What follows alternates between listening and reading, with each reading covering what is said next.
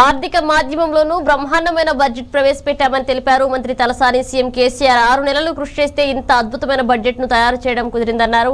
ఈ బడ్జెట్ ను ఆర్థిక రంగ మేధావులు స్వాగతించారని చెప్పారు. అన్ని వర్గాలకు కేటాయింపులు జరిగాయని, బీసీల ఉత్పత్తికి తోడ్పడే అంశాలు బడ్జెట్ లో చాలా ఉన్నాయని తెలిపారు.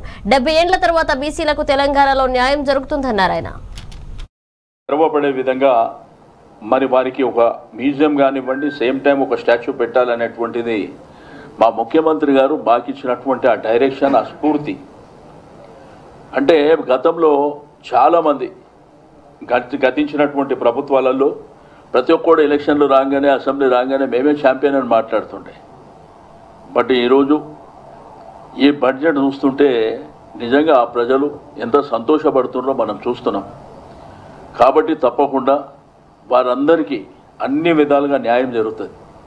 ఇప్పుడు మీకు ఇంతకుముందు చూస్తే చేనేత వర్గాలు గతంలో వాళ్ళ పరిస్థితి ఏ విధంగా ఉండడం మీరందరు కళ్ళారా చూసినాం. మనమందరం వాళ్ళకి 50% సబ్సిడీ మీద నూలు కానీ, మరి వాళ్ళకు కావలసినటువంటి పరికరాలు కానివ్వండి, అంటే కంపల్సరీగా ఆ ఫ్యామిలీకి 15,000 రూపాయలు నెలకు వచ్చే విధంగా మీకు బతుకమ్మ చీరలు, గవర్నమెంట్కు సంబంధించినటువంటి మరి అన్ని కార్యక్రమాలను కూడా వాళ్ళకి ఇవ్వడం, పండుగలు కూడా గొప్పగా చేయడం.